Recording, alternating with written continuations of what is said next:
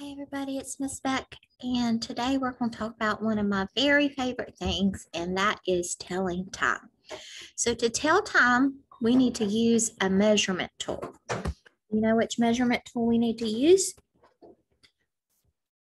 If you said a clock, then you're right. So this is a clock. This is my demonstration clock, and this is called a Judy clock. Now, this clock is not a whole lot like clocks that you usually see anymore because this kind of clock is called an analog clock. Can you say analog clock? But guess what? It's really important to learn how to tell time on an analog clock because usually when you're in school or in buildings, you see analog clocks. Now, there's another type of clock called a digital clock, and that's the one that we're used to seeing. It's on your phone. It's on alarm clocks. It's pretty much everywhere, digital clocks. So digital clocks are pretty easy to tell the time. So we're going to talk about those just briefly, and then we'll talk about the analog clock. So this in your packet is called the digital clock. The digital clock has the number, then it has the colon, and then it has two numbers after that. So the first number is the hours, and the second number is the minutes.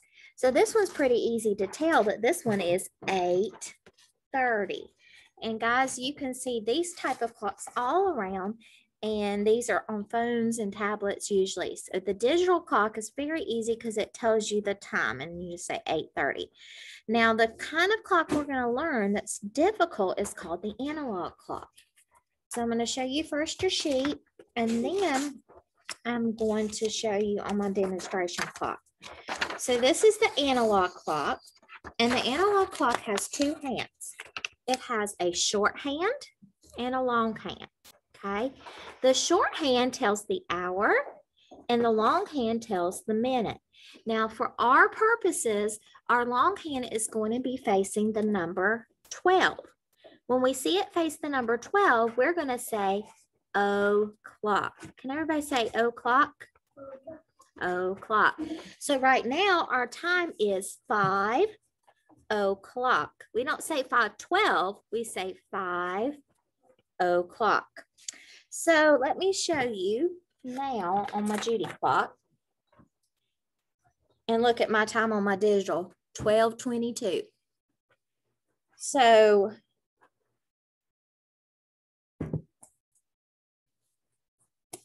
remember, we have a short hand and a long hand. So the short hand moves and the long hand moves.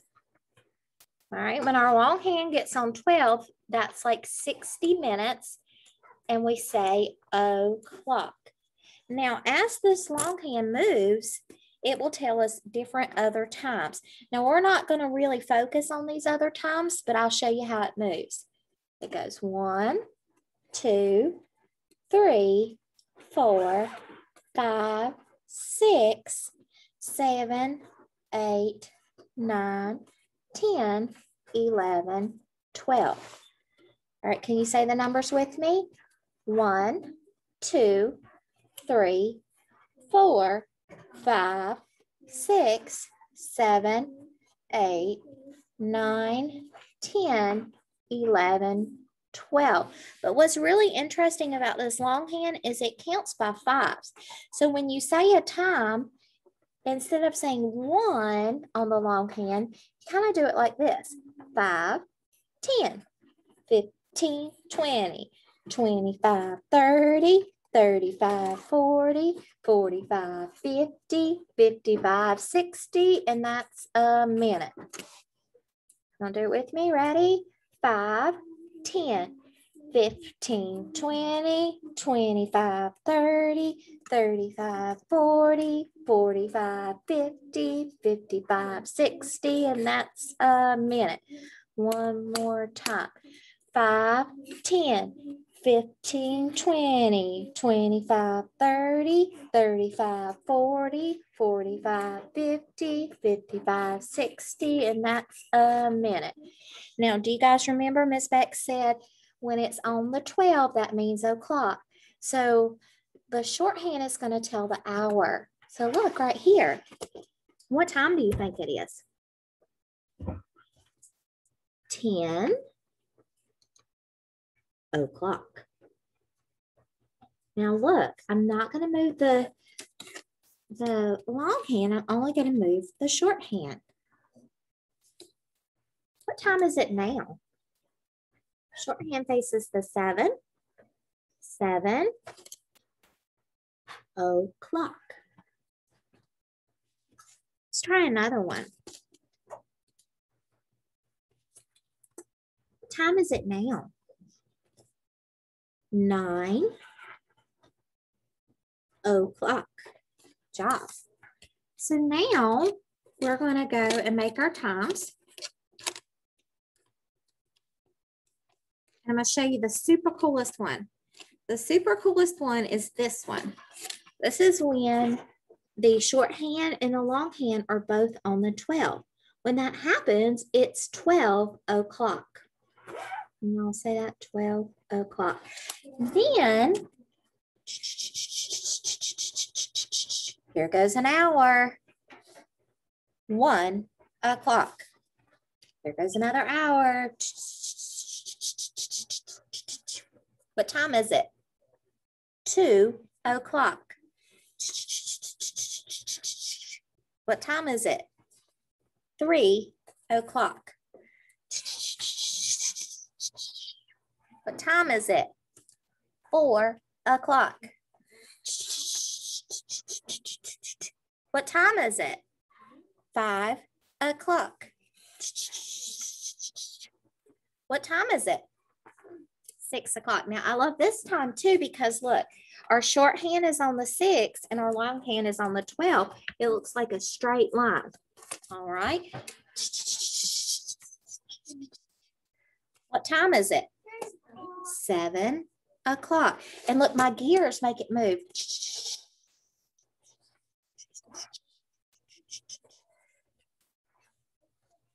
8 o'clock.